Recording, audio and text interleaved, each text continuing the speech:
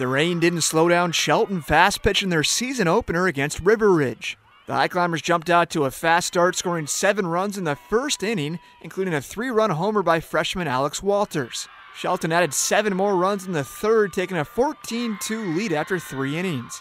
Behind 8 strikeouts from pitcher Natalie Albaugh, the High Climbers took the game in just 5 innings, winning 18-3. Freshman Alex Walters finished 3 for 4 with a home run and 4 RBIs. Taylor Rassler finished 2 for 2 at the plate with a double and 2 walks for the High Climbers. Shelton hosts Tumwater in their home opener Wednesday at Shelton High School. For Fiber One Sports, I'm Sean Wells.